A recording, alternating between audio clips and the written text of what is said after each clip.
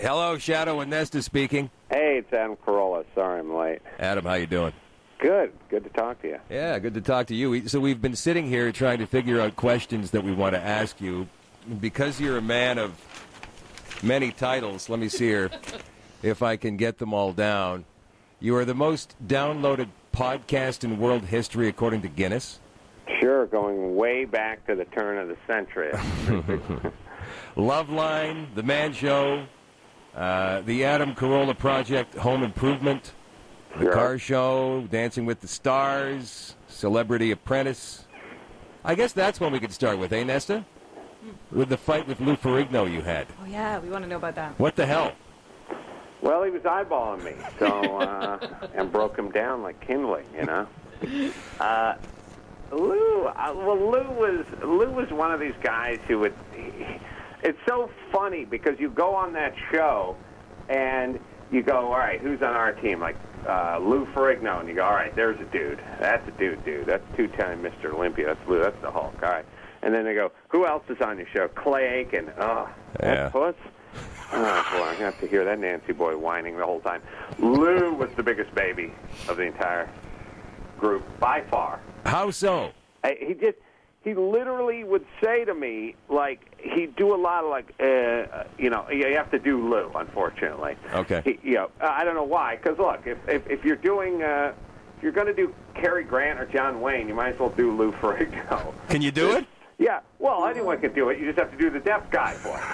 So he'd go like, there's one thing where it's like he had a shirt and I cut his sleeves off on his T-shirt. And I go out and he's like, Adam, do you have the scissors? And I'm like, what? Can you get me another shirt and cut the sleeves off? And I said, why? What's wrong with the shirt you have? I just got your T-shirt. I cut the sleeves off. It's cold outside. I said, so you want to put another T-shirt over the T-shirt you're wearing? Yes.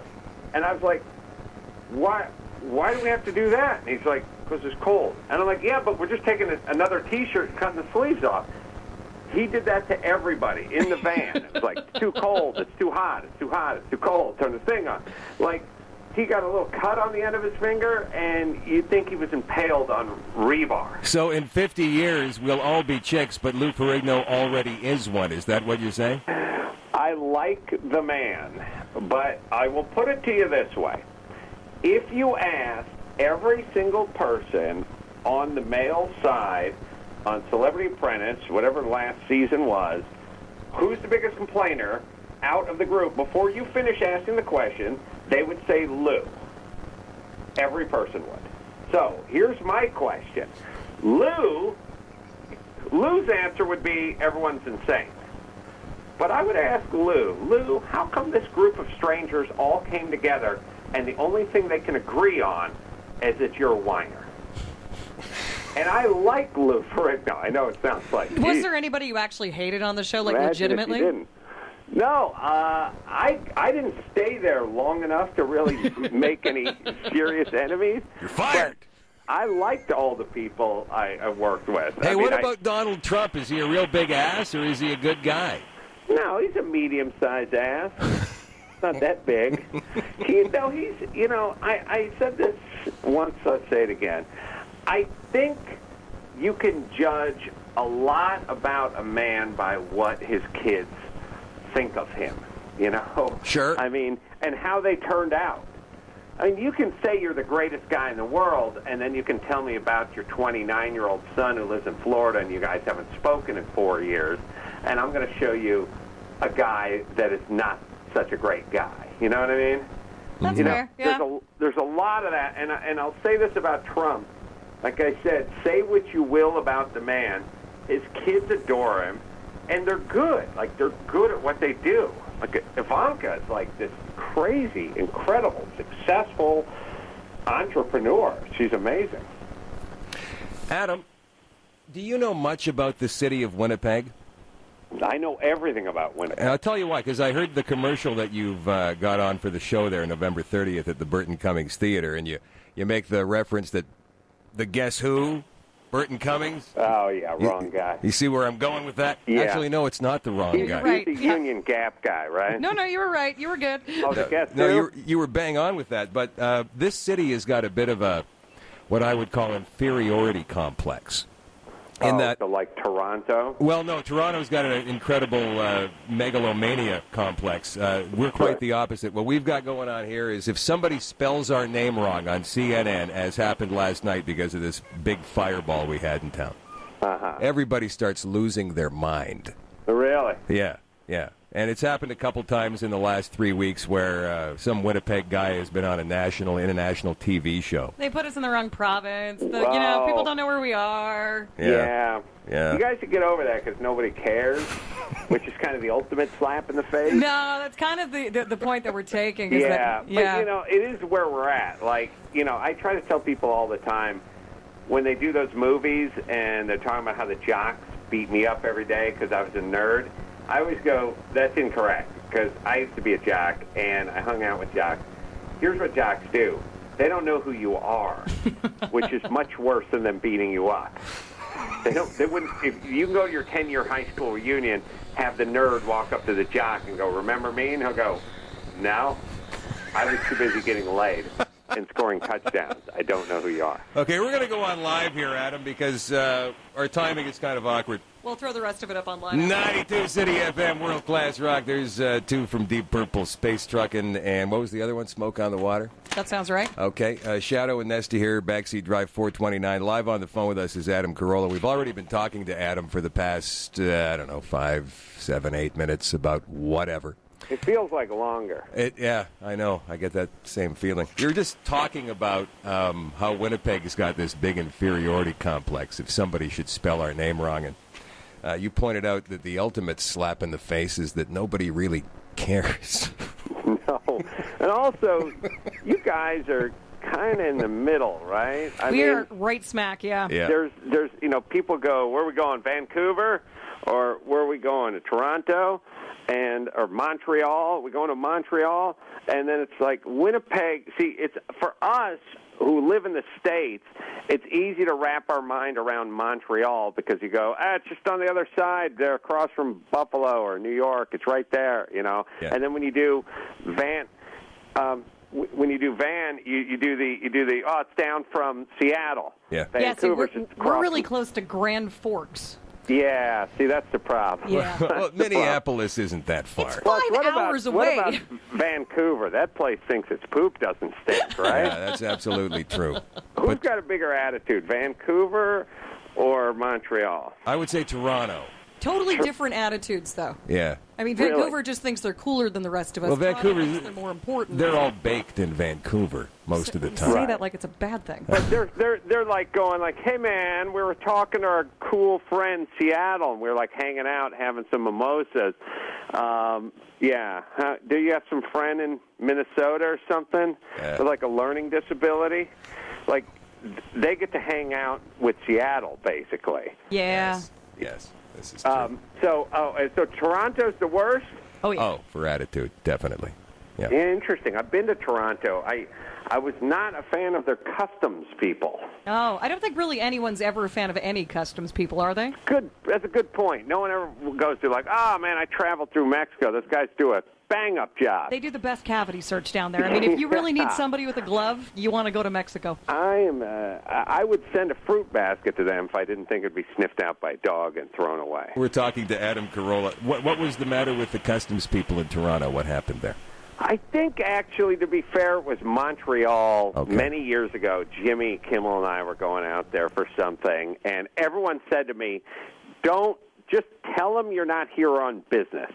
Tell them you're here on pleasure.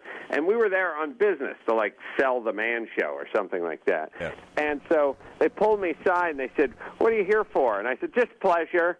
And then they pulled out this itinerary from my briefcase, and the itinerary had 200 places I had to be in, like, the next 2 days, meetings with this and on, doing this TV show and that radio show. And very pleasurable. Pick you up at 5 in the morning, and they're going to drop you off at this, this industrial center, and so they were like, this don't look like pleasure to me. This looks like business. And I said, well, listen, but I'm not getting paid. I'm doing these shows and I'm promoting this stuff, but I'm not getting paid, so I don't look at it as business. And they said, what do you mean you're not getting paid? You do this radio show, you don't get paid? I said, no, you don't get paid when you do those shows. I said, look, when Michael J. Fox comes to our country and he does the Tonight Show, he doesn't get paid to do the Tonight Show. He's promoting his movie. And the woman said, who's Michael J. Fox? Oh, my God. And I said, are you... We immediately switched topics. I was like, now I'm on you, baby. Hello. This is Canada's greatest, it'd be like saying, who's Alan Thicke? Who's Alan Thicke? Oh, come on, Growing Pains. Okay, so... wow. You're still tight with Kimmel? Yeah, just I'm actually driving his kid's car as we speak. I'm getting a car in a week, but I had to borrow his kid's car for. So he's getting married next week, is he, Kimmel? No, it's not next week. It's coming up, but yeah. But he's also got Axl Rose. First TV interview in 20 years Axl Rose is going to do. It's going to be with Kimmel. How does a guy pull something like that? I didn't even find that. When did that happen? Today it was announced. It's announced. It hasn't happened yet. Oh, yeah. I know it hasn't happened, but I mean, when was it announced today? Yeah. I'm expecting he'll probably, not show up or have a lot of hamburgers there when he does. Walk off halfway through. Yeah. That is interesting. Some sort of Axelness now going down. Here's a question, just because I'm a lady and I will ask. So Kimmel's fiance, she's one of the head writers on his show. What did she think about your whole comment about women not being as funny as guys? I'm going to put a guy on the spot like that. Oh, Molly, yeah.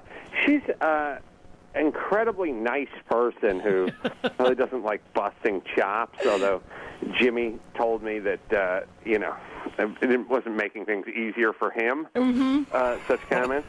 But there may have been a discussion that went on in the privacy of their bedroom about you? I'm sure there may have been. Not maybe the one you were hoping for? Yeah. Well, I'm friends with her, and she's great. Like, she's really smart, really funny, and really everything. So I don't think she feels too particularly challenged by those kind of statements.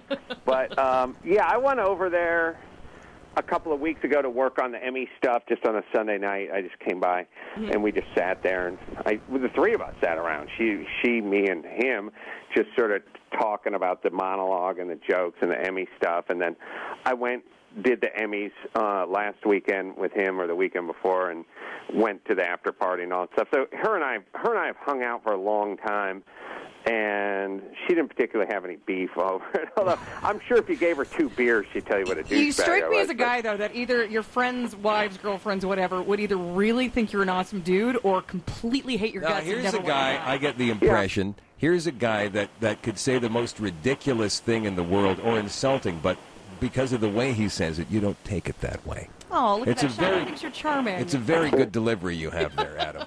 Yeah.